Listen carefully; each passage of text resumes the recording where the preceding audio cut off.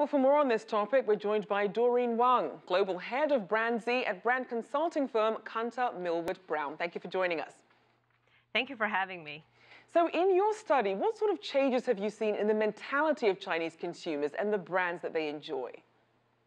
The Chinese consumers' overall preference toward Chinese brands is increasing significantly over the past 5 years ago.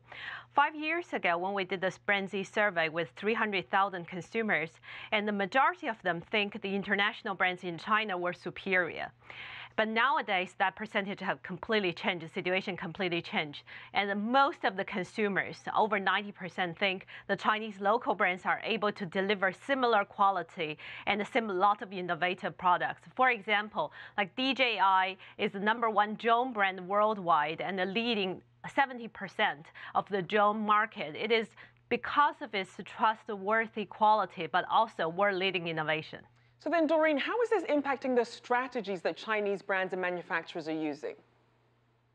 The Chinese brands manufacturers, and right now, and a lot of them are doing a lot of great initiatives, a lot of innovations, and we can see that the Chinese consumers pick up Chinese brands not just out of patriotism, not just because this is local brands, I'm familiar with it, but also because the brand can provide the consumer's needs, can provide great product and a great experience, like Huawei's Mate 10 and the P20 smartphone. The technology is nothing shy from Apple or Samsung, but in the meantime, we also see that like WeChat, the social media platform, is a great combination of Facebook and the Twitter, and the user experience is amazing. So the manufacturers need to deliver a lot of great and innovative product, and so that can attract the consumers and build a really consumer loyalty base.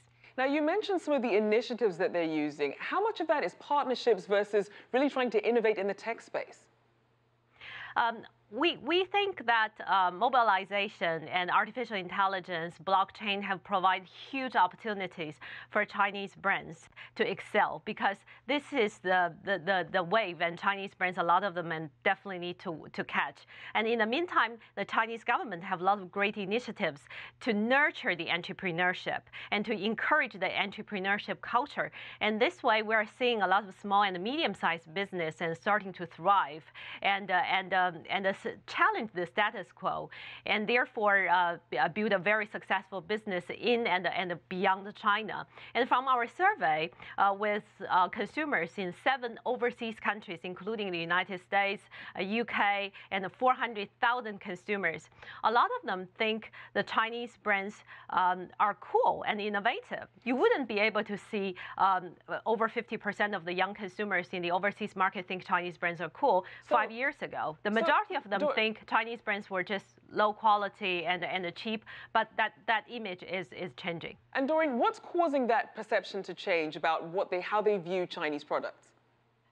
Yeah, the change is mainly driven by a few leading brands. For example, you have seen our ranking, Lenovo and Tencent, Alibaba, and these brands are definitely driving this change. But in the meantime, we're also seeing that the Chinese government's like China Dream, Belt and Road Initiative, as well as the China Branding Day, which was yesterday, and help uplift the overall image of Chinese brands, which help to build the brand China. So Chinese brands' further development, and in the meantime, will benefit the overall brand China. So Doreen, what about some of these older traditional Chinese brands that risk losing consumers because they're not modernizing? What can they do to really get themselves up to date without losing what made them so special in the first place?